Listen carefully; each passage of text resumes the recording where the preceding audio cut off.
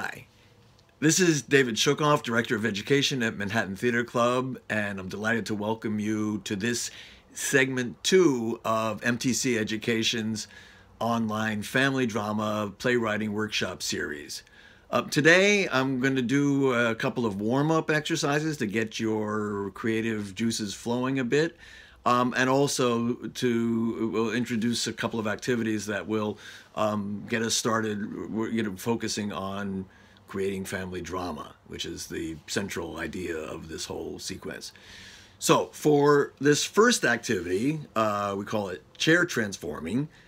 And what you'll need is a chair, something light, sturdy, no arms if possible. Couch is not recommended at all. Okay, so find yourself a chair, and if you're with a bunch of people, sort of try to get yourself separated from one another. Okay, and now I want you to just sit in the chair. A stool is fine, by the way, if you haven't found a chair. But sit in it just in a kind of a neutral way. Get yourself centered, get yourself focused, relaxed. And now what I'd like you to do is adjust your position in the chair to express how you're feeling right now.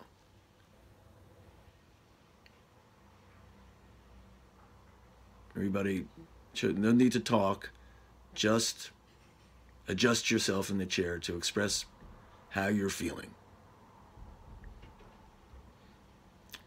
Okay, and now what I'd like you to do is sit in the chair to express how you felt on the happiest day this year.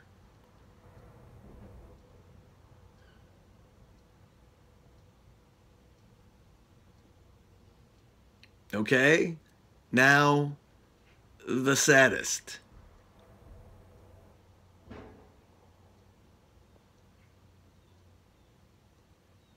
Okay, and now I want you to sit in a chair in a way that you've never sat in a chair before. Just find some new way of sitting in a chair, something you've never ever done before. And again, just by yourself, no need to talk, just figure out how to sit in the chair in some new way. Okay, done that? Okay, now another new way of sitting in a chair.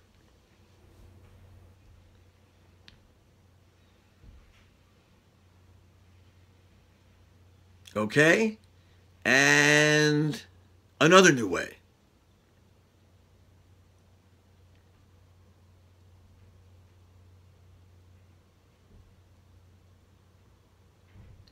Okay, and now it's the Indy 500. This chair is your car, and there's one car to pass before you get the checkered flag. Go! Faster! You're gaining on it. Go! Okay, and now it's the old Wild West, and this is a stagecoach, and the bandits are right behind. Go! Faster! Use the whip! Here we go! Okay, and now the chair is Mount Everest, and you have almost reached the summit.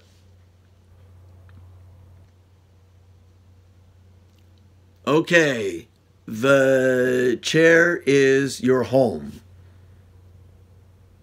This is your whole home, this chair. Again, just do this by yourself. Don't worry about what anybody else is doing. Just find a way of making this chair your home.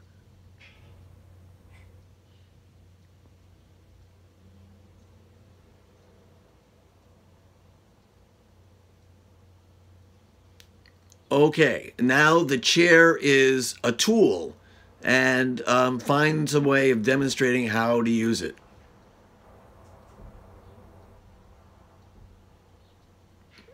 Don't think too hard, just let the chair sort of share how it wants to be used as a tool.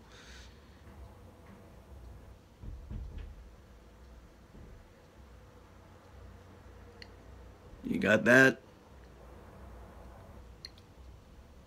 Okay, now you are an alien from outer space, and this chair is some part of your anatomy. So explore the room, alien, carefully, of course, but move around the room. This chair is some part of your body, some part of your anatomy. Or maybe you want to greet your fellow aliens, but be cautious.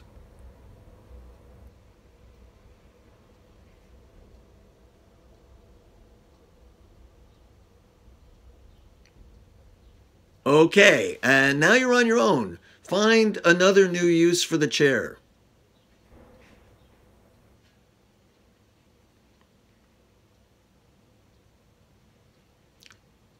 Keep thinking, not thinking, just letting the chair suggest how it can be used. Is it an article of clothing? I don't know. Okay, another new use for the chair. And another one.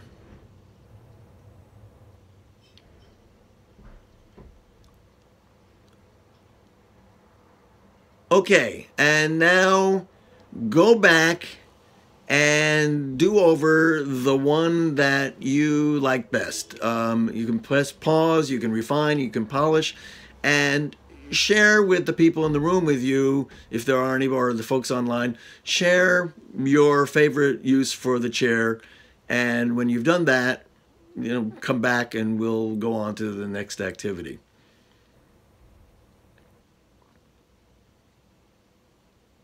Okay, so we're back. This chair exercise develops a capacity that psychologists call fluency, which is a kind of a fancy term for finding multiple solutions to the same problem. It's an important capacity to exercise, especially if you're trying to, again, develop your creativity. It's useful for any kind of, creative endeavor like playwriting, for example. So maybe while we're all self-isolating, every morning when you get up, you could try to figure out another couple of new uses for a chair or some other object. Okay, so moving on. Now we're going to get more focused on something closer to the idea of families. And in fact, it's an activity that I call family brainstorming. And it's a fluency activity, an imaginative fluency activity around the idea of family. So you'll need either a keyboard and screen or pencil and paper. And by the way, it's probably a good idea to have those items, either a keypad, an iPad, keyboard, or a computer, or pen and pencil. Have them ready whenever you come to these sessions, because we'll be using them a lot going forward. Okay, so now here's the deal. As soon as you've got your pen and paper, your keyboard, what I want you to do is for the next, let's say 90 seconds, after I say go, I want you to make a list of words that come to mind in response to the word family. That is, say anything is fine. Just write down these phrases triggered by family, and don't stop writing. We'll go, as I say, for 90 seconds. I'll keep time. Don't think too much. Just whatever comes to mind, write it down, but keep writing for 90 seconds in response to the idea of family. Ready, go.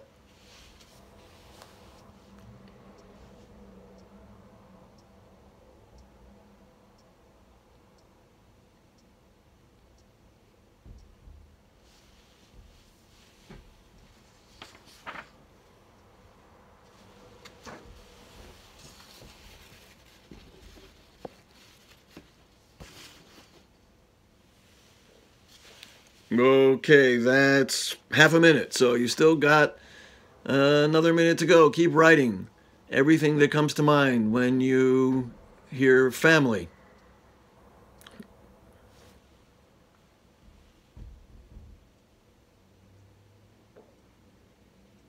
Keep writing.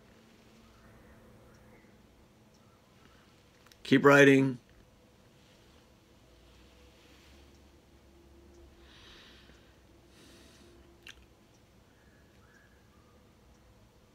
Keep writing.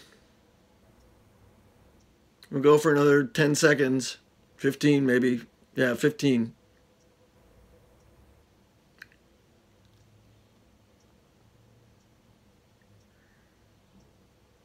Okay, 5, 4, 3, 2, 1. Pencils down. Okay. Now, what I'd like you to do is share your lists with each other.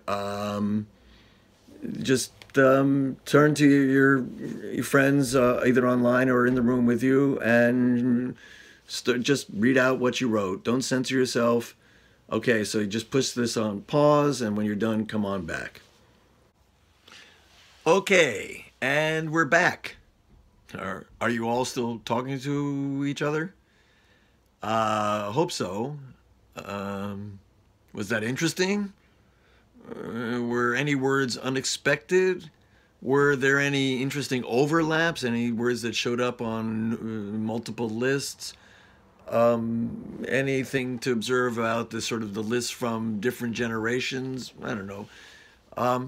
Hang on to those lists. In fact, what I suggest you do at this point is create a folder, either electronic or physical. Put your lists into that folder and hang on to all the creative work that you produce in the course of these workshops. Okay, so our final creative task for this segment. We're not quite ready to create drama yet, but I would like you each to write a poem. Okay, and I'm going to give you three possible titles to work from, topics or subjects or titles for your poem. So here's the first one is photo album.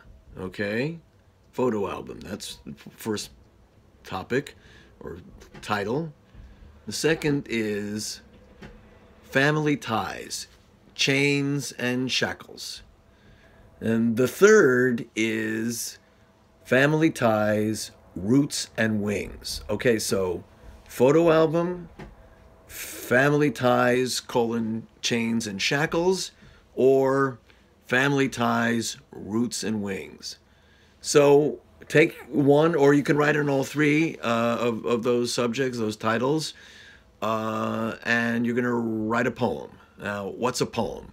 Well, in 2020, basically a poem is whatever you say it is. You can write a haiku, you can write a sonnet, you can write an epic poem, you can write 3 lines or 3 pages. Whatever. If you say it's a poem, it's a poem. Okay, so go ahead and write that poem, and as I say, share them out with each other. Write in all 3 if you're inspired. And indeed, if you're looking for inspiration, let me refer you to some terrific family poems that I personally like and that you can find online. There's a poem called Lanyard, Lanyard, Lanyard, by Billy Collins. There's a poem called First Thanksgiving by Sharon Olds. There's The Race, also by Sharon Olds. There's The Continuous Life by Mark Strand. So Lanyard, First Thanksgiving, The Race, The Continuous Life. So write your family poems, share them with your family and friends, and if you'd like, post them to your Instagram, tagging Manhattan Theater Club at MTC_NYC. And in our next family drama segment, we'll continue with some of these warm-up activities and begin to explore the idea of creating dramatic characters. So, see you next time.